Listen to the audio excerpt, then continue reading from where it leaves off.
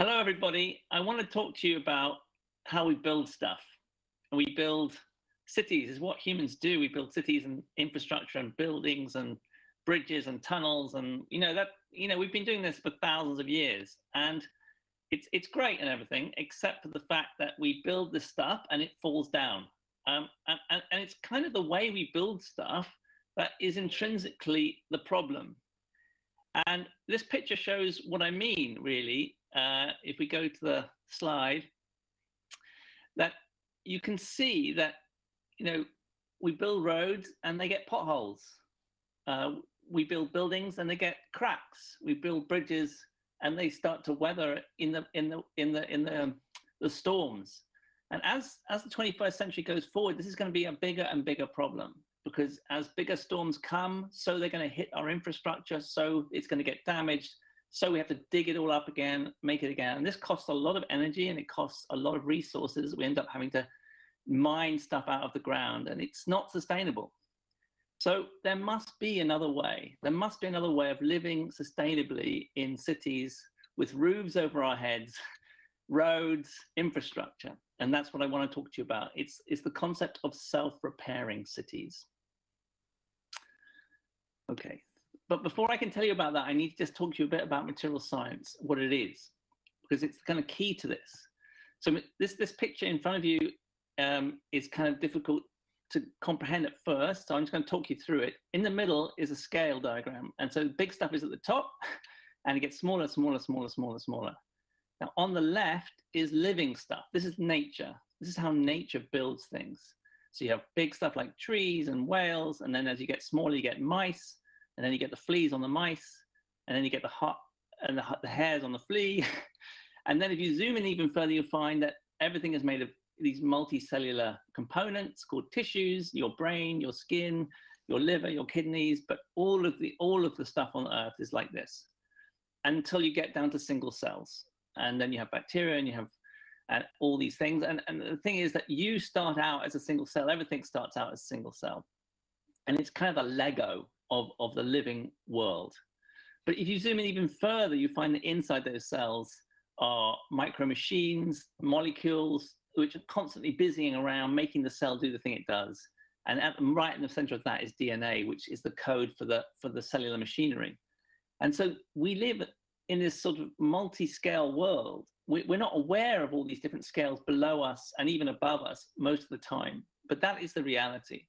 And the real genius of nature's stuff is that it builds it from very few ingredients, mostly sort of carbon, hydrogen, oxygen, nitrogen, and a few other things.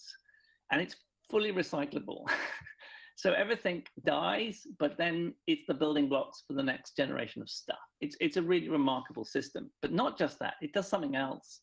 You and I, we have constant systems at the subcellular level, at the cellular level, at the tissue level, constantly monitoring whether the system above it and below it is behaving correctly. If it's damaged, there are systems to repair it. So we're constantly self-repairing ourselves. We wouldn't live a day if we didn't have these systems. And most of life does that.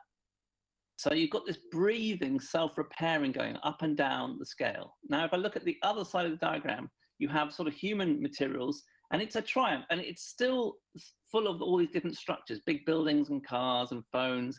Amazing, the smartphone, isn't it? I mean, that's a real triumph. And if you zoom into it, you get this little wire, and you zoom in further, you get these tiny little machines called micro machines. That's how the phone knows which way up it is. And there's crystals and there's transistors, billions of them, all connected, little brain, little artificial brain, incredible stuff, nanostructures, and also all the atoms that we've kind of dug out of the earth and worked out what they do, and chemistry in general, incredible. But what we haven't done is do what nature can do. We haven't managed to get each of these scale of structure, which builds all this technology, we haven't got them to talk to each other and to repair them. And also what we haven't done is to get them to be a recyclable system. Like we utterly failed to do that. So these are the things we need to do. And if we do it, then we can make stuff that will heal itself, and then we can start to build cities that are going to be robust in the future. So I want to show you a bit of stuff of how we've done it, how we're moving towards this. So asphalt roads okay, it sounds mundane, boring, but actually, if you don't have roads, you really have very little. And you really need functioning roads to have civilization and to have the wealth of stuff that you all take for granted, we all take for granted. And if we look at the same scale of a road, you have big stuff, the road, and of course we have the problem, the potholes that start to form. If you zoom in further, you'll get the smaller stuff, little cracks, they almost are there from the beginning. If you zoom in further, you'll find it's actually a combination of a liquid and stones, aggregate so-called. And the liquid is called tar. You zoom in further, and that tar has got structure in it. And it's actually incredible that you zoom further and further and you find actually little micelles. And these are things that look like cells. And in fact, of course, it's not surprising. This stuff comes from old cells, millions of years old, and it self-assembles again as soon as you put it back together. Incredible. And so what happens is there's a whole load of self-repairing machinery down here that is already working in the roads. And in fact, when you put a new road down and small cracks form at the small scale, they heal up. The stuff heals itself. It's an incredible thought. But what happens with the weathering, so hot, cold, water gets in and so on, ice forms, is that you get little cracks forming, and they will heal up, except after a certain size. And then there's a runaway problem, and you get these massive potholes, and the whole thing falls apart. And then you have to basically redo the whole road. So we thought, well, what if you could intervene? What if you could make sure that when the little cracks form, they get healed? How can we do that? Well, our first thought was to do something maybe a little bit, obvious, which is to get a 3D printer to print material into the cracks. And it sounds an obvious thing to do. It's not that easy, but we managed to get it to work. And you can get we got to put it on a road vehicle or on a drone. So the drone flies down, it spots little cracks, and it starts to repair them. And that works. But our thought was, well, for the big stuff, we can have drones flying up and down like flocks of birds, and they just sit with solar power recharging them on lampposts, and they fly up and down motorways and roads. And when they spot a little crack, they just look left and right, make sure there's nothing coming, zoom down and repair it. And that kind of autonomous system with robots around a city is one way to do this problem. But we thought, actually, there's a kind of cleverer way to do it, a more high-tech way, but probably a better way to do this, which is to supercharge the self-healing mechanisms that are already in a road at the micro level and get them to work better. And various people have had a go at doing this. In the Netherlands has been really pushing this approach forward the most, but in the UK, we've also got work doing it. And I'll tell you a bit about it. So what you can do is you can put stuff inside the road. In the case, you can put little bits of metal or little capsules of oil, and they sit there and they're perfectly fine. And then you get, all you have to do is pass over it with a vehicle, an electromagnetic charge, and it heats up the little bit of metal. And because it heats it up, it gives the local tar some energy, and that little tar flows into the little cracks. So by driving down the road once a month, and this experiment is ongoing in the Netherlands, you can get a road to last much longer. Instead of lasting 10 years, you can get it to last 20 years.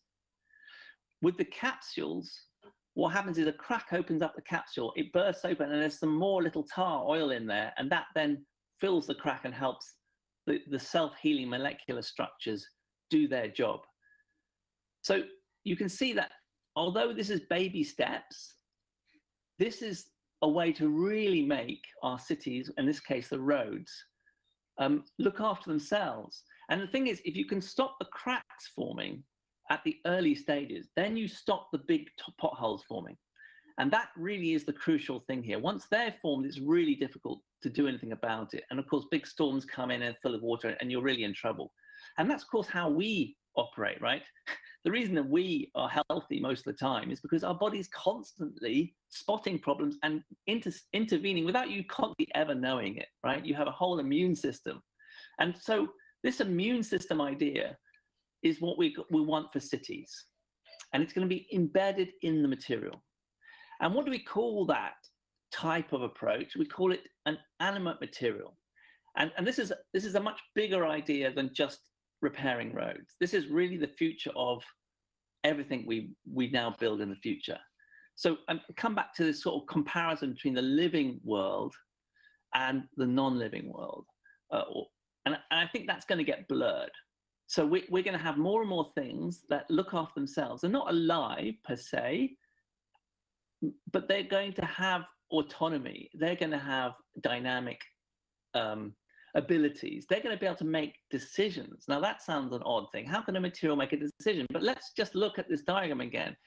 If you think living materials, okay, so trees, we recognize that they have autonomy, right? They obviously grow themselves. They have molecular things inside them that are doing that. Unless you think there's some intrinsically different physics in the living world than the rest of the world, if life itself, this ability to have living stuff is some extra thing, extra bit of science, but we don't believe that. We believe that actually all the science is there. It's the same science that we build our same materials from. It's just that life has managed to get information to flow up these different scales. And when I say information, I mean little signals. And of course, at the different scales, it's taking in this signal and computing some answer. Now, this is all subconscious, obviously, unless you think trees are conscious. And of course, whales have a certain consciousness and mice have a certain consciousness. And we would like to think our own consciousness is sort of greater than theirs. But this may be we may be fooling ourselves here. So I think it's about being humble, really realizing how amazing life is, but also taking the example of that and saying, well, look, life is robust and has lasted for billions of years because it's constantly repairing itself. It's constantly rebuilding itself. And it works from the bottom to the top to do that. And what we haven't done in human technology is do that yet. We've managed to do very amazing things like make mobile phones and smartphones and go to the moon and make huge buildings and glass structures and incredible cars, as in BMW cars, no doubt, and the most amazing cars. But what we haven't done actually is change the paradigm completely. And of course you think, well, okay, life, it has energy, right? Life is constantly getting energy from its environment, but that's also totally possible. In fact, we know we can do that already. They're called solar cells. And that's just one way in which we have energy harvesting materials. But what we haven't done with the solar cells, that they're really dumb, actually. Just put this thing on the outside of a house or a roof, and it basically just gets older and older and gets more damaged. What we don't do, and we need to do, is make those solar cells use a little bit of the energy they're harvesting from the sun to constantly look at the solar cell array and see where it's damaged and to repair that damage. Then you can have a solar cell roof that will last 100 years or maybe 1,000 years, instead of at the moment where you'll notice that almost all the renewable technology you're putting in now has no end of life. No one's really thought how it's going to be recycled in the future. That's a problem for the future generation. And two, it doesn't have a very long life because it's constantly decaying, big storms come, and it has no way of repairing itself. So the paradigm shift is renewable technology infrastructure that not only knows it's damaged, but can repair itself by harvesting energy. So that may sound mad, but it is actually inevitable. I don't see a way in which we can go forward and not do this. We know we can do it. We know it's possible because nature does it. We actually have all the amazing engineering to be able to engineer at different scales. What we haven't done is just put 2 and 2 together yet. So I would say a sustainable city of the future is going to be a self-repairing city. It probably will have many different levels of self-repairingness. I think there is a role for the drones that fly around and repair big stuff and intervene at a bigger scale. In the same way, there's a role for surgeons in our own health. Occasionally you get so ill, you have to go to hospital, they have to open you up. So I think there's a role for the big stuff, the drones, but I think mostly what we're going to need to build is self-repairing materials. And this diagram really shows you where we've come from. Like when we first started on this planet, we had rocks and flints, and we invented glues and ceramics and metals, and we named the ages of civilization after those materials. But as we move forward, so we've made them more and more sophisticated, and our cities and our infrastructures got more sophisticated. And it looks a bit like this now. with nanotechnology and smart materials, but actually self-healing materials, animate materials, this is the future. And our cities may look very, very different then, and that's going to be quite exciting. Thank you for your patience, and looking forward to talking to you more about this.